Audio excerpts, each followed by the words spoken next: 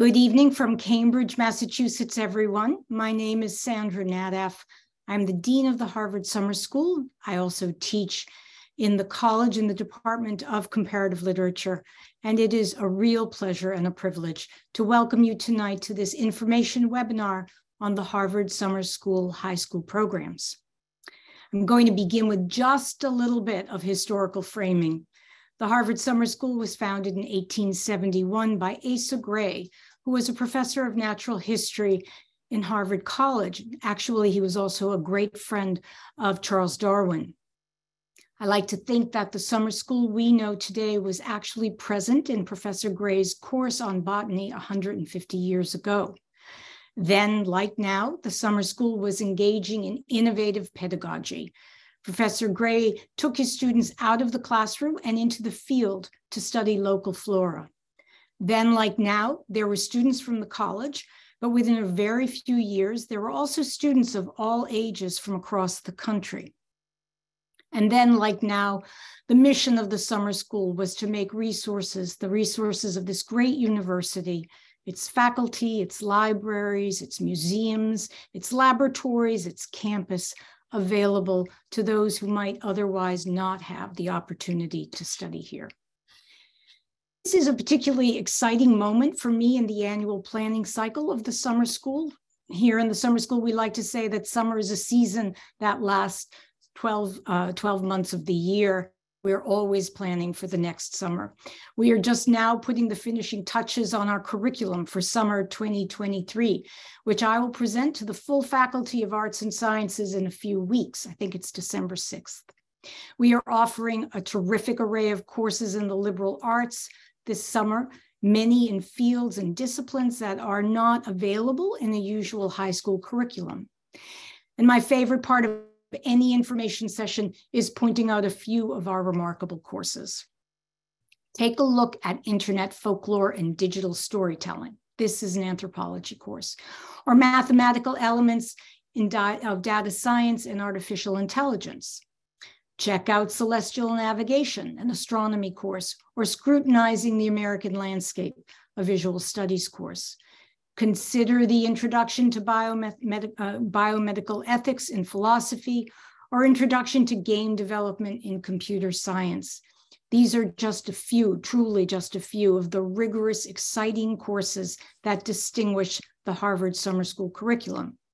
I encourage you to spend time, and I mean really spend time, take a long time reading through the entire list of courses to see what intellectual riches might await you. Reach into areas that pique your curiosity or stretch your academic boundaries. Discover something new. This is your chance. It might well be the start of a transformative experience. I am now going to turn this webinar over to my colleague, Ms. Whitney Delaney. But before I do, let me thank you again for spending the time with us this evening. I know how busy you all are, and I really appreciate that you're here with us. I want to say as well how much I look forward to welcoming you next summer to the Harvard Summer School. Whitney, I turn it over to you now. Hello, everyone. I'm really excited to be here tonight and take you through our info session. First up, I'd love to hear where everyone is joining us from. So if you could answer our poll real quickly, let us know where you're joining from. We have students every year from all over the world, so it's cool to see that and to know where you're joining from. So I'll give you a couple of seconds to answer and then show the results. All right, let's see. We've got people from the United States, no shock there. We've got South America, Africa, Asia, Europe, Oceania, so everywhere. That's awesome. Thank you, everybody, for joining tonight. So first up, I'll go through kind of our agenda for the night. We're going to answer all of your questions about Harvard Summer School. We're going to start by sharing a little bit more of what you're going to get out from spending your summer at Harvard here. And talk about a little bit about the courses and campus life and what's really offered in this experience. Then we're going to talk about our two programs that we have at Harvard Summer School, the pre-college program and the secondary school program, and what some of those differences are between those two programs. Finally, I will outline our application and what the process looks like, what the requirements are, and what deadlines you'll need to know to apply. After I'm finished with that, we're going to welcome our program directors from both of our programs, Dr. Newcomb from the pre-college program and Mr. Hollinger from the secondary school program, to answer any questions that you still have about Harvard Summer School. So if you have questions, please put them into the Q&A for them at the end. So let's get started. First up, why Harvard? Our students are so lucky that they get to come here and really experience college and experience an Ivy League education before they actually go to college. They get to enroll in a college course that's taught by Harvard-affiliated faculty or graduate students, and that work is rigorous and what you can really expect in college. We also organize college preparation events like admissions panels and workshops on writing a college application essay, so you're really prepared. You also get to put Harvard on your college application. When you are completing a college course in high school, let alone a Harvard college course, that really proves that you can succeed at a high academic level. Plus, at Harvard over the summer, you're going to be exposed to new challenges, and those challenges could be the compelling subject of your Harvard or some other college application essay. So we hope that that really stimulates you to come up with creative things to write about. Well, here you'll get to join an intellectual community. We consistently hear from students about how much the friendships that they made here mean and continue to mean to them after they leave. You get the unique chance to be among students from around the world, as you saw of all the people joining here. Last year, we had students from every continent. Well, every inhabitable continent. No one came from Antarctica. But this global community is all here because they're passionate about learning and academic exploration. And finally, you get to explore. This is an experience that's really designed to help you explore everything. If you choose a residential program, you get to live in Cambridge, Massachusetts. That is a wonderful location, steps away from American history. It is near the ocean. It's part of a diverse metropolitan area. So whether it's playing chess outside of the Smith Campus Center and learning how to play chess, going on your first whale watch, or just hanging out with new friends, this is really a time for you where you get to explore what excites you. While you're in this pursuit of knowledge and exploration, you have a huge support system here at Harvard. We have instructors and teaching assistants that will have office hours that if you're not grasping a concept during class, you can go to those office hours and talk with them, and they can go over things one-on-one. If you need assistance with a paper, we have a writing center that can help you through that process. Our librarians at Harvard are expert information finders to help you research. So all of that really helps you with your academics. Plus, each residential program has staff proctors, which are college students that are staff here for the summer. And they're dedicated to each of those programs and getting to know our students and connecting with them on day-to-day things and being a point of contact for them. So it's really a great network of people here. You're also going to be independent. So when you go to college, time management, asking for help when and if you need it, getting enough sleep, all of these are skills you're going to need. And at Harvard, each day is yours to do with as you will and manage as you need to. So hopefully, getting this practice in will help you transition to college a little bit easier. Parents, this one's for you as well as your students. We have measures in place to help keep your students safe if they're coming to a residential program here. So each student living on campus gets a Harvard ID. That ID is used to gain access to housing and other buildings. So if you're not a Harvard person with a Harvard ID, you can't get into those buildings. We also have program staff, proctors, as I mentioned, as well as other program staff who get to know the students while they're here and help keep an eye on them. And we hope that you'll be able to feel at home. If you choose a residential program, you'll move into the same housing that Harvard students live in during the year. And you'll have everything you need to make Harvard home for the summer. A meal plan is included in your program cost, so you can walk to the dining hall with classmates after a lecture or for a quick breakfast before you go to the library to study. Students also have access to Harvard recreation facilities, so if working out is part of your routine, you can swim, lift weights, take a group class, or all of the above. All right, so a little bit of trivia to make sure everybody's still awake before we move on to our next section. True or false, the Kronosaurus, like this one in Romer Hall, is not a dinosaur. If everybody could answer, I'll give everyone a couple of seconds to see true or false.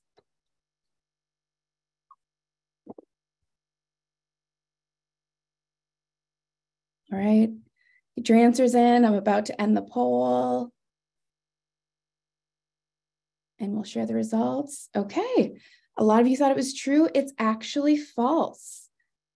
The Kronosaurus is actually a short-necked marine reptile called a pliosaur. The Harvard Museum of Natural History, as well as all the other Harvard museums, are free to all students. So you can check out this skeleton as well as many other artifacts and pieces of art when you're here at Harvard. Next up, we're going to talk a little bit about the two different programs we have, the secondary school program, sometimes we call SSP, and the pre-college program, and what some of the unique parts of those are and what makes them different. One note, you can apply to either the secondary school program or the pre-college program. You can't apply to both. So you'll want to know which program you're applying to before you start your application. So the secondary school program is 7 weeks long. It requires your full commitment for the entire 7 weeks of the program. The pre-college program is 2 weeks long. It's a 2-week session, but there are 3 sessions throughout the summer that you can choose from. So whatever one works with your schedule best. The secondary school program has 3 different formats you can choose from. So you can do residential, where you'll live on campus, online, where you'll participate from home completely and take online courses, or you can do commuting, where you can live nearby at home, but you can come to campus for a course or an activity as much as you desire or as little. And then pre-college is exclusively residential. So all students live on campus during their 2-week session. Eligibility requirements. So there are 2 parts to eligibility requirements, both age and year in school. To be eligible for the secondary school program, you need to be at least 16 years old by June 17th, 2023, and not turn 19 before July 31st, 2023. And this is for this upcoming summer. In addition, you have to graduate high school between 2023 and 2025. So in the US, that would be current sophomores, juniors, and seniors when you're applying to the program. To be eligible for pre-college program, you have to be the same age, those same age requirements of at least 16 by June 17th, 2023, and not turn 19 before July 31st. And then you must graduate high school between 2024 and 2025. So in the US, that's current sophomores and juniors when you apply. Seniors cannot apply to the pre-college program. Okay, the fun part, courses. So each program has their own set of courses to choose from. The secondary school program has courses that are 4 credit and 4 a letter grade. There are over 200 college credit courses in topics such as ethics, economics, neuroscience. We also have specially designed career pathways courses where you pick a subject where you'll learn, but also be able to explore the actual kind of career paths and career opportunities that subject may bring. One example of that last year was basic journalism in the digital age. Courses are taught by Harvard faculty who teach the same courses to Harvard College students or by visiting scholars from respected institutions.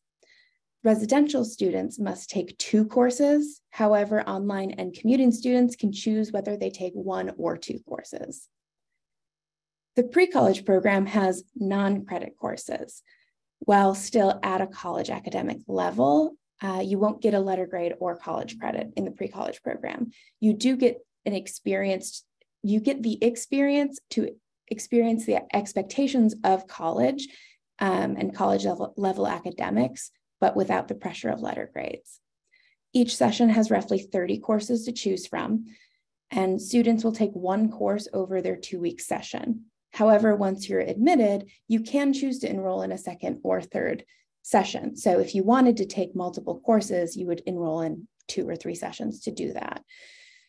The 2023 course catalogs for both programs will be on our website in late January, but you can go on our website now and see what courses were offered in 2022 for each program.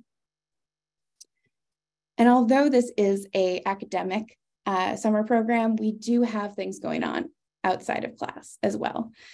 The summer school organizes activities for all of its students, such as movie nights and excursions, which in the past have included trips to the Museum of Fine Arts, Red Sox games, and trips to Martha's Vineyard.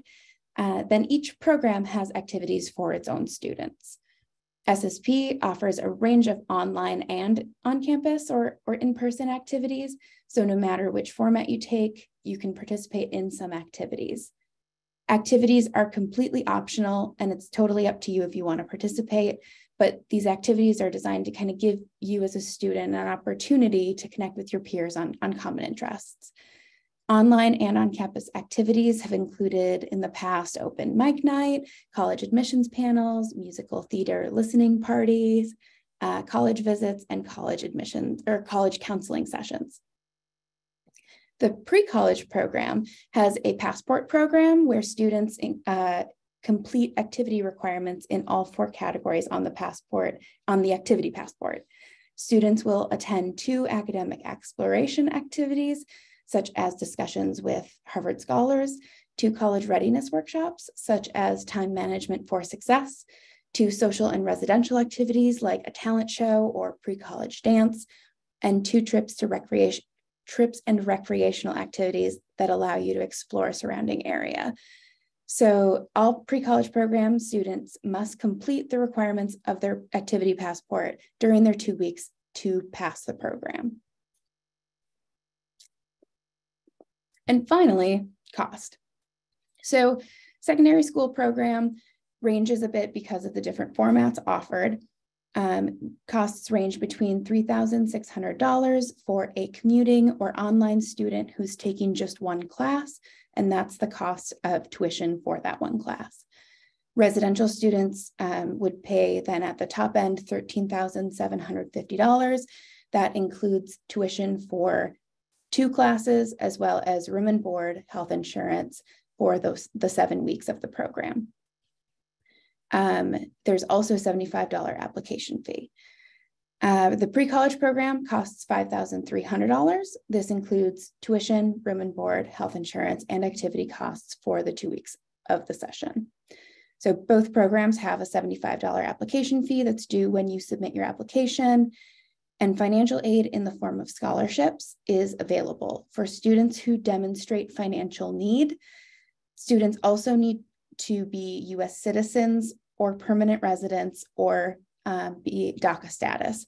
So financial aid isn't available to international students, unfortunately. Awards typically cover either 25, 50, 75, or 100% of the program cost. That scholarship won't include the travel getting to the program. So if you have to book a flight or whatever travel costs are required to that won't be included. And then spending money when you get here also isn't included in that scholarship. So that was a lot of information. A reminder, we have a Q&A at the end of this where our program directors will be joining. So please put questions into the Q&A for them if you still have questions about the different programs, and we'll ask those at the end. But before we move on, another trivia question. How many total items, physical and digital, make up the Harvard Library? We'll launch that real quick and have a couple of seconds to answer. So is it 2 million, 500 million, 50 million, or 20 million? Interesting. Love seeing your answers. I'll share this in a second. Everybody gets your answers in. I'm going to share the poll in a couple seconds. All right, let's see. So the answer is over 20 million. So whoever guessed D, good job. So the Harvard Library is the oldest library system in the United States. It is also the world's largest academic library, all at your fingertips as a Harvard student. Okay, applications. So for the final portion, before we talk or we share those questions with our program directors, we're going to talk through the application requirements and deadlines for summer 2023. So we have an online application for each program that includes a short essay question, or includes short essay questions. You can only apply to one program. So when you apply, you'll choose either the secondary school program application or the pre-college program application. Applications open on December 1st of this year. And then just a helpful reminder, do not complete your application on your smartphone. Please use a PC or a laptop. In addition to the application itself, there is a list of supplementary materials. One of them is the counselor report. So in the application, you will request a link to be sent to your counselor to submit that counselor report.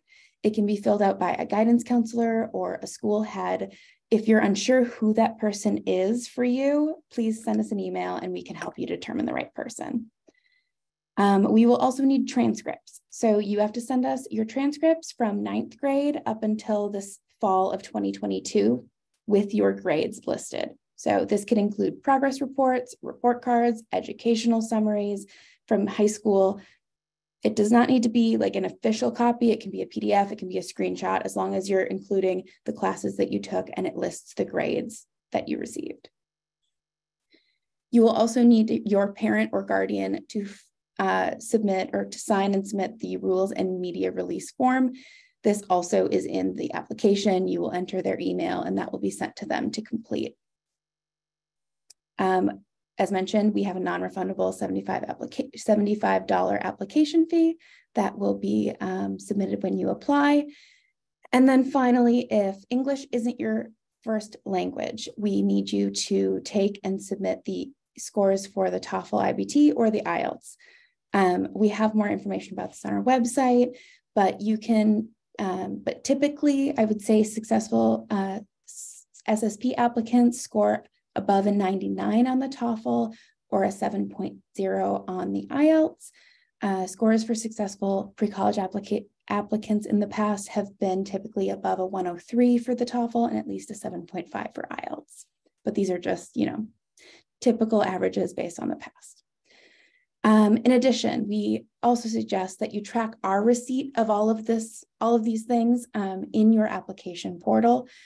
So to consider your application complete, we have to have received everything on this list by the application deadline. So you can check that once you apply in the application of if we've received all of this. So first key date to know is December 1st, 2022, about 2 weeks from now. Applications for both programs will open at noon Eastern time. The first deadline to apply is our early application deadline. It is January 25th, 2023 at noon Eastern time. This is also the priority financial aid deadline. So if you're applying to financial aid, you will do that when you submit your application. Both those first deadlines are January 25th at noon Eastern time. The second deadline is our regular application deadline. That is February 22nd, noon Eastern time. Something to note for this one, it's the second and then also the final opportunity to apply for financial aid. So if you're applying for financial aid, this is your last chance to submit your application before the deadline. After the February 22nd deadline, there is rolling admission into our programs if there are still spots available. The late application deadline, which is your absolute final chance to apply if there's still spots available, April 26th, 2023. But this is if spots are still available, the deadline could be sooner if we fill up. So why apply early? We have these programs with limited space. They're very competitive. So applying early gives you the best chance at admission. However, there are also a few other benefits. Applying early allows you to take your time on your application. It allows you to reflect on your essay questions and not just submit the first thing that comes to mind. Go back and edit and review. We did a student and proctor panel with students from last year, and one of the students, Max, shared that he took about a month to, do his first draft of his essay questions, to really think about things, come back and revise and submit his application. You probably don't need a month. We tell students to give themselves at least a week to complete the application, but then also get all of those additional materials submitted. Another major benefit to applying earlier is that you get your first choice of classes. So students admitted for early application are the first ones who get to register for courses. Many of our courses are kept small, so popular courses fill up quickly.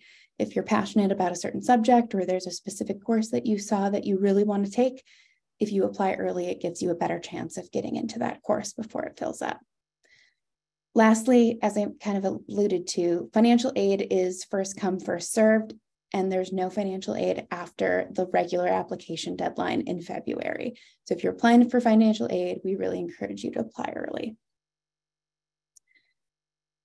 Okay, so that's all I have. I'd like to, at this point, welcome our two program directors, Mr. Hollinger from the secondary school program and Dr. Newcomb from the pre-college program, to answer the questions that you've been submitting and that we haven't already answered.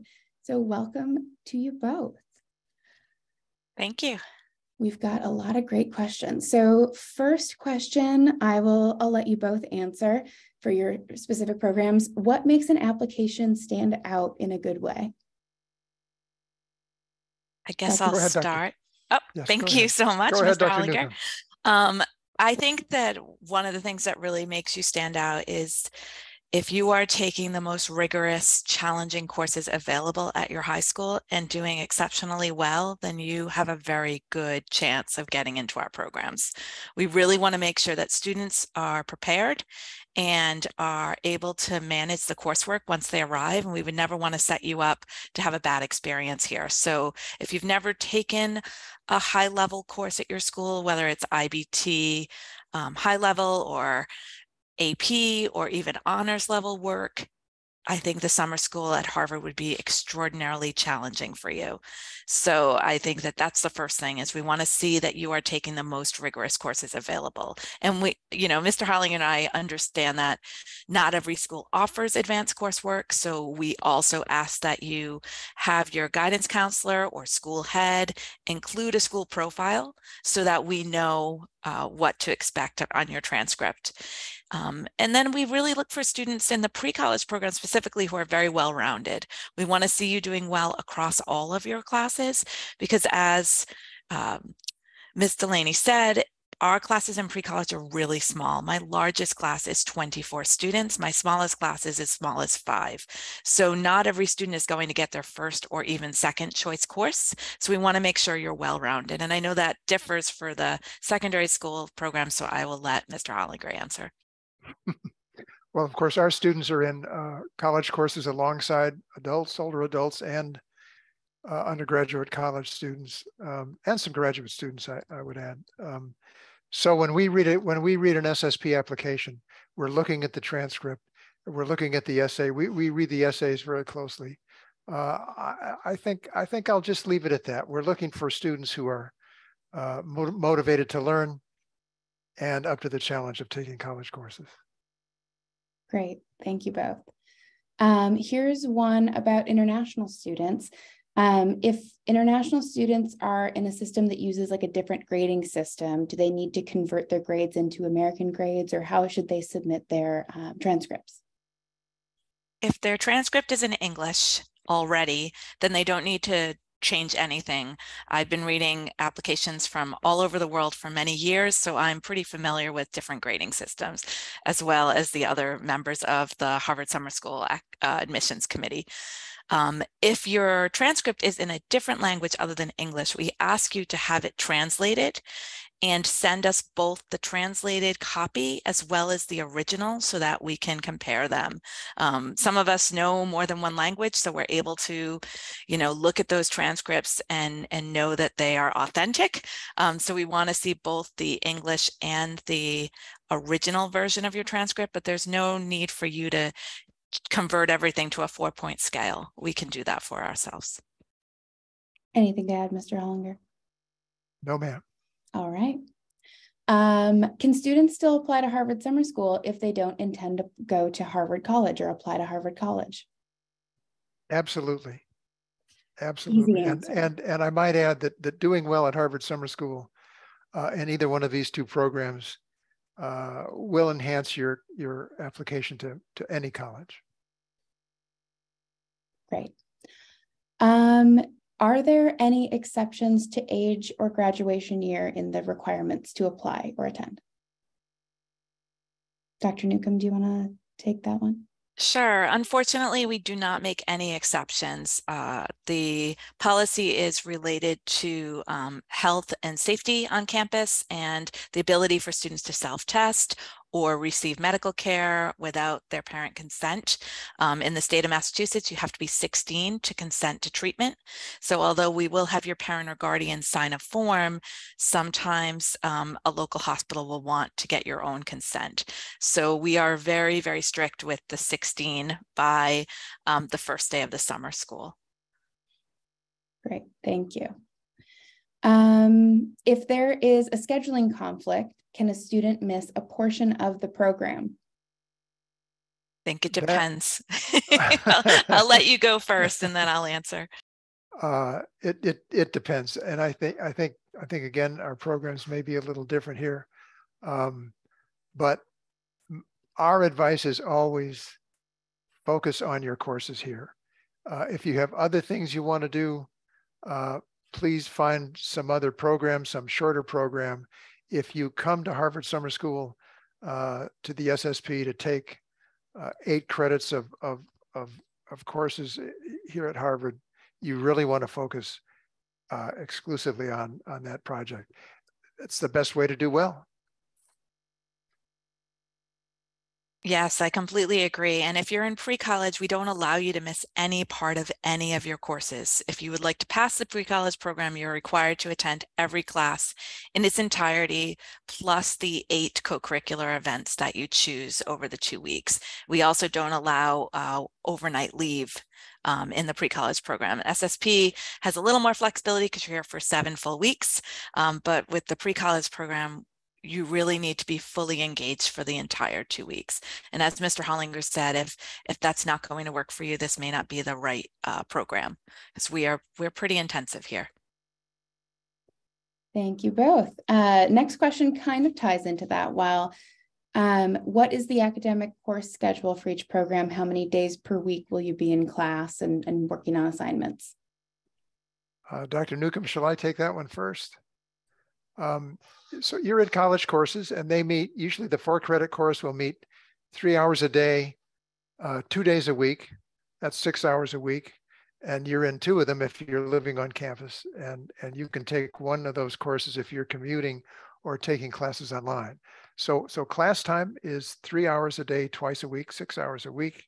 And there's lots to do outside of class. So as I say, these are intensive courses. And you're spending a lot of time studying for those 6 hours of class time. And in pre-college, you're in class Monday through Friday for 3 hours each day, with 2 to 4 hours of homework each night, plus additional co-curricular activities. So again, very intensive. We cover nearly an entire semester of coursework in just 2 weeks. And all of our instructors are Harvard affiliated. So you're getting a college level course for high school students. Great. And I'll add, if anybody's curious about kind of hearing a student perspective, we did an event where we had students join us on a Zoom call and share their perspective last month. It's on our YouTube. The recording is on our YouTube channel. We've posted it on our social media. So if you want to hear from students about like what their day was like, how many hours they spent studying, how they structured their day, it was really great to hear from them. And you can watch that recording on our YouTube channel. That's a great thing to watch, actually, because you see former students of both these programs, as well as some of the college student leaders, the proctors in those programs. It's a great show. Yeah. Next question: when will students know if they're admitted to the program? First deadline is the early deadline is January 25th to be complete with your application, and you'll hear about a decision on February 22nd. And those dates are all posted on the program calendars. Yes. And if you plan on applying for financial aid, or you want to have first choice, as you know, Ms. Delaney said, if you want to have first choice of your course offerings and what options, I would strongly recommend the priority financial ed deadline and the early application, which is again January 25th. All of your materials need to be received by noon Eastern time. So don't start your application on January 25th because you will not get everything done. You need your counselor reports, your transcripts, your language proficiency scores. Everything needs to be in by noon on that day. And then if you do regular, that's due February 22nd at noon, and you will know by March 21st, which allows you to know well in advance of the payment deadline. And then if you don't need financial aid, or you're still thinking about what your summer plans are going to look like, we do have a late deadline, April 26th, and those decisions are rolling every 2 to 3 weeks. But again, yeah, sorry, Mr. Hollinger, I was just, again, early is best. Yeah, I was going to emphasize that. Since you're watching this webinar, you're probably motivated and excited about doing it. Don't delay applying. Start your application when the online application opens on December 1st. Work on it over the holidays and get it in early January. That's your best bet. Great, thank you both. Next question is about those who are residential. Will students be able to leave campus during their program? In the SSP, we allow students to go away on a weekend if they let us know early in the week. And we talk to the parents. We make sure that we know where you're going to be. But again, we advise you stick around, do some studying on the weekends, and please tell your parents if you're living on campus. Tell your parents not to show up and surprise you on a weekend, because you might have plans for the weekend. You might have a test on Monday. So make sure that anytime you want to go away overnight from campus on a weekend only, plan well in advance. And in the pre-college program, which is a reminder, it's the 2-week non-credit program. You're only on campus for 2 weeks, so we do not allow students to do an overnight leave. However, you can, throughout the day in both programs, travel to Boston or Cambridge with friends or colleagues, or classmates, I should say.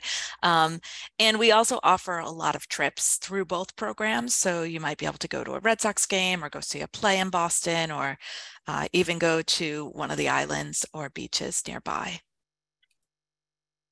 Great. Next question: do students receive a certification or transcript upon completion of these programs? Dr. Newcomb, do you want to start? Go ahead, Dr. Newcomb. Sure. Yeah. In the pre-college program, you receive a non-credit grade of either AR, met all requirements, or NM, not met. So it's sort of a pass-fail. You can request a Harvard transcript, which will have that non-credit grade. And in addition, you get a written evaluation where your instructor gives you feedback on how you did in the class. It's not a letter of recommendation.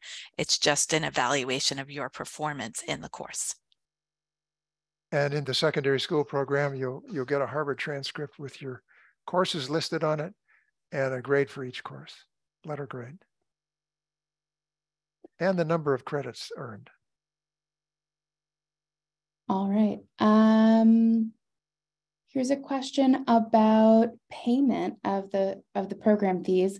Can students pay in monthly installment, or monthly, or in installments, or do you have to pay in full for your program? Up until Yeah, I'm sorry. Up until the payment deadline, you can pay, numerous smaller payments. We don't have a formal installment plan, but if you would like to make a payment, once a month or whatever until the payment deadline, you can do so. The payment deadline for pre-college is in April. For the secondary school program, it's in May. Once the payment deadline comes, you need to be paid in full, or unfortunately your classes will be dropped. And then if you determine that you need to wait to register, once you register after the payment deadline, you need to pay in full within 24 hours, and then you can stay in your course. But if you register early enough, you'll have a couple months to get your payments in. And we do not require a deposit in either program. Anything to add, Mr. Hollinger? No, ma'am. Other than you can always write an email and get the phone number for the finance office, Student Financial Services, and talk directly with the people in the finance office. Great advice. And another reason to apply early. If you apply early, you'll get your admission decision early, well before the payment deadline. You'll get to register for your class. You'll be able to anticipate and plan for these things. If you wait till the last minute to do all of this, it just gives you less time to plan and work out how to get everything done. So another plug for applying earlier. Could you both share a little bit about what the housing situation? So if students in SSP choose to be residential, and then pre-college, obviously everyone's residential, what is it like on campus? Do students live on their own? Do they have a roommate? Just kind of what is housing like on campus? The buildings are all different. So you never really know if you're going to have, or how many roommates you might have, where you might live. Our students live in the dorms that Harvard College students live in, either in Harvard Yard and in one of the upper class houses. And these are historic buildings, and the architecture varies from building to building. So it's very difficult to predict. Dr. Newcomb, have you got anything to add to that? Just to let you know, for pre-college, we typically live in 2 houses, upper class houses on the river, and our common spaces are air conditioned, but bedrooms are not. So take that into consideration when you're applying, that you're going to want to bring a fan or rent a fan when you arrive. And students live in typically in doubles, but again, it depends on the building. One of our buildings has almost all singles. So students were in singles, some have suites. It really just depends which building we're in, and we don't always know that information in advance. So you don't find out your housing until a few weeks before. But one thing that's true for both programs is we don't allow roommate requests. We really want you to come and meet new students that you don't already know. So we really value the experience you have in the residential program to get to know students from around the world and in different courses. So we don't house students by class or by, where they're from. Great addition. This will be our final question. Really great questions, everyone. Thank you so much. If we didn't get to your question, in our final slide next, we have information to contact us. So please, send us an email or call us and we can answer that for you. But final question, does applying for financial aid impact the chance of admission?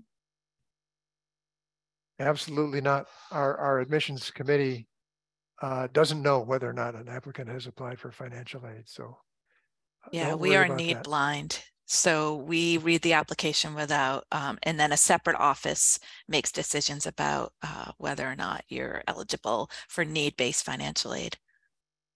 Great. Thank you both so much for those answers. I hope this was helpful. So that concludes our presentation. Thank you everyone for joining us tonight.